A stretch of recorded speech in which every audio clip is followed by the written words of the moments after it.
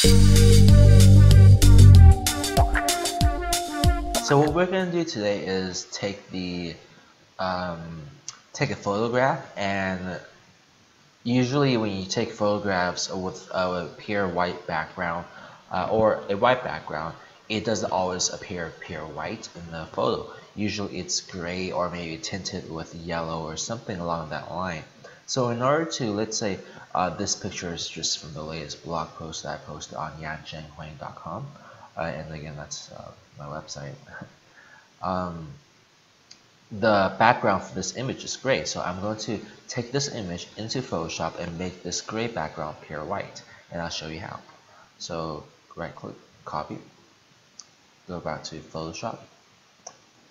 I'm going to go to File, New, and then I can go to Edit, Paste, and zoom in at 100%. So now what I'm going to do here is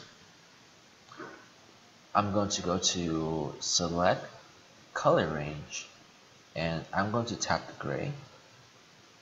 So I'm going to show you first what happens if you don't, if you only capture or have the fuzziness set to low.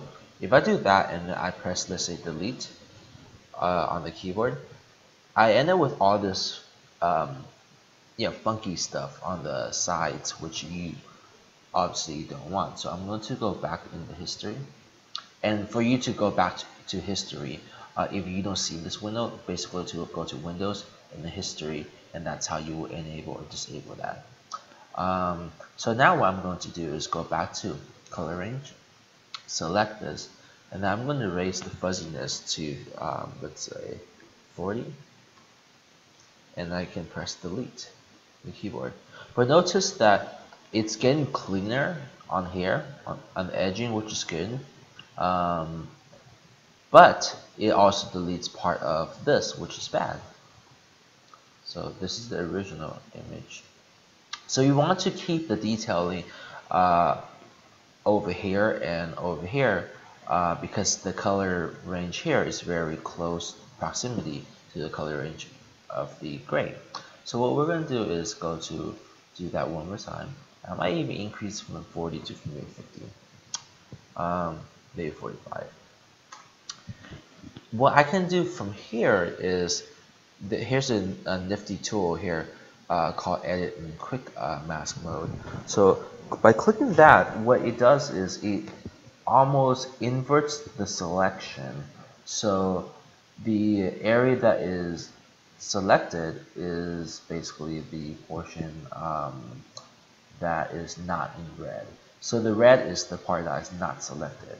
So as you can see over here, all of this sections are not selected, but we want, are selected, hence it's not red, it's white. So we want to make that not selected, so when we delete, we don't delete all the detail from there. So what I'm going to do now is going to take the brush tool. Normally I use the keyboard shortcuts, so now since I'm doing this, I should have to find it. Okay, so this is the brush tool, and you can just press B on the keyboard to enable this. And I'm going to make this smaller. And you can change the size of this by pressing the brackets, and that's to the right side of the P on the keyboard. So the bracket, basically, if you play with it, it makes it go bigger or smaller. So now I have the paintbrush open. I'm going to then fill in all these sections here that are white. And I'm going to make it smaller so I can really get in on that detail.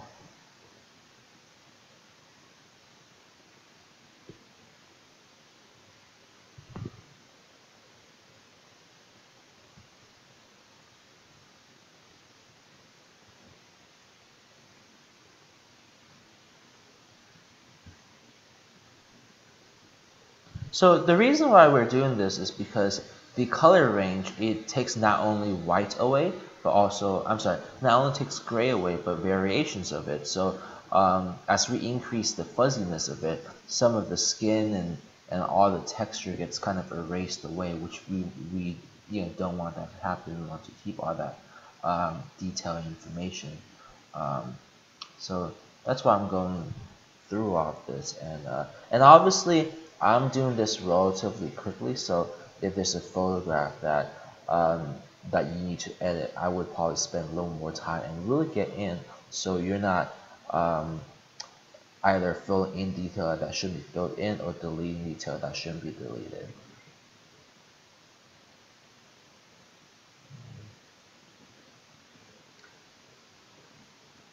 So for the purpose of this video, I mean, I'm kind of around the edge of the arm. I'm doing it really quickly, so it might not be as good as otherwise I would like it to be.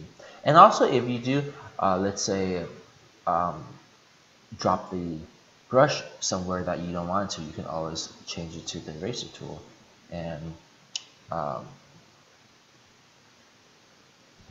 erase away.